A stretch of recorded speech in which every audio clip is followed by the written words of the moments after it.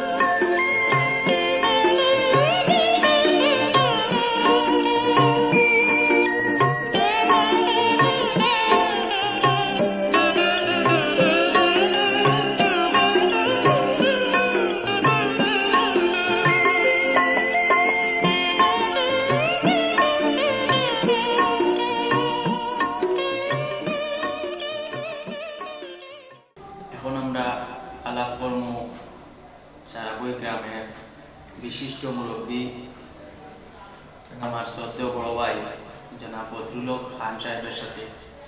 ওনার প্রতি আমার প্রশ্ন হলো চারাবই গ্রাম সম্পর্কে আপনার মতামত অনুগ্রহ করে দয়া করে কিছু বলবেন। আমি বলতে চাই যে চারাবই গ্রামের ঐতিহ্য খুব ভালো, আগে ভালো ছিল, এখনও ভালো। চারাবই গ্রামের মানুষ যারা আছে সবাই আমরা মিলামিশা করে চলছি, খুব শান্তিভাবে চলছি। আমরা খুব মাইন দাঙ্গা কিচ্ছু নাই, খুব শান্তিভাবে আমরা বসবাস করতেছি। আমরা ঐতিহ্য ওইরকম চলছে। চারাবই গ্রাম কিরকম লাগলো আমরা বললাম। চারাবই গ্রাম লাগলো, এই গ্রামও সারা আছে বেশি, গাছের সারাটা খুব বেশি আছে, কারণে চারাবই গ্রাম।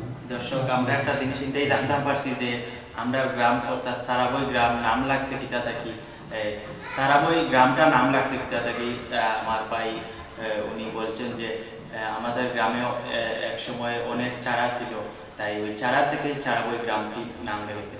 আচ্ছা ভাই সাহেব, আপনার কাছে আমি আরেকটা জিনিস কইব, আপনি হয়তো জানেন না, এই ফিল্ম একটা লন্ডন প্রকাশিত হইব, সিলেটি যুক্তরাজ্য প্রবাসী যারা আসল মনে করো আপনারও পুয়াইন আছেন বা আমরাও বাইন আছেন, এটা দেখবা সন্তানের প্রতি আমরা গ্রামের সম্পর্কে কিছু হওয়া লাগে আপনার অনুরোধ করিয়া।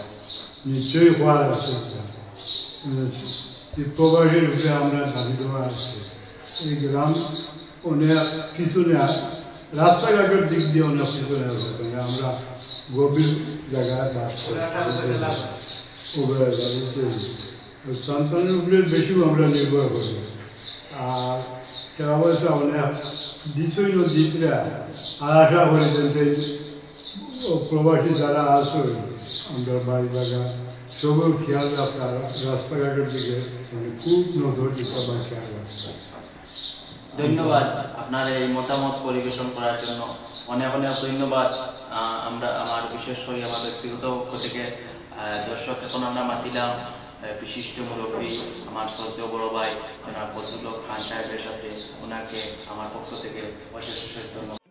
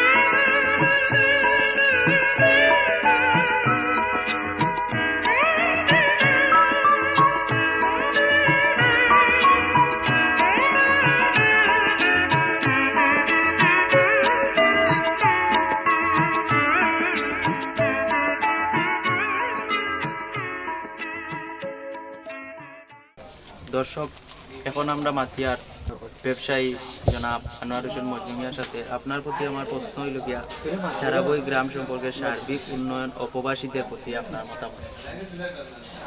আমার তো মতামত হইল গিয়া প্রবাসীদের প্রতি মানে কি আমার চাই হইল গিয়া আমরা যে সব কিছুর যোগাযোগ বা এই সেই এগুলা মনে হরকা আমরা খুবই নিম্নমানের রাখি।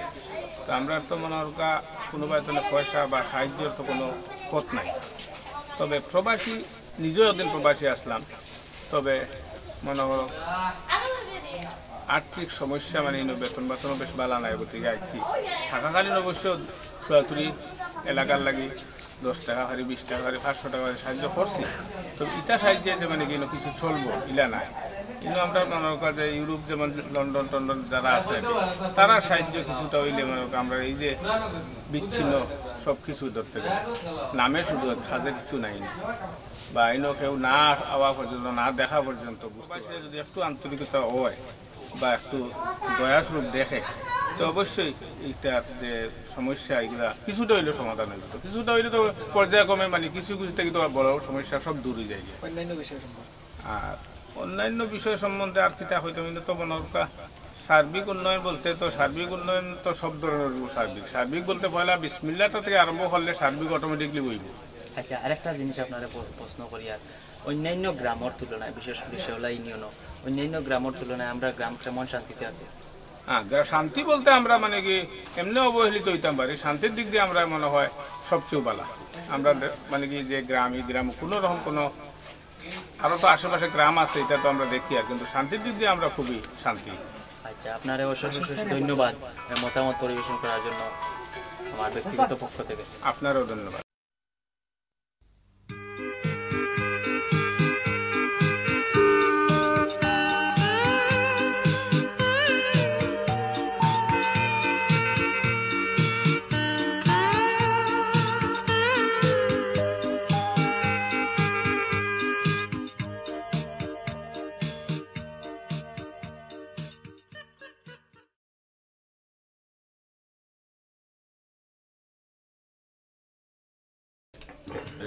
লন্ডন প্রবাসী আমার ভাই শাকিলের সৌজন্যে আমি এখন হাসান রাজার একটি গান বলবো।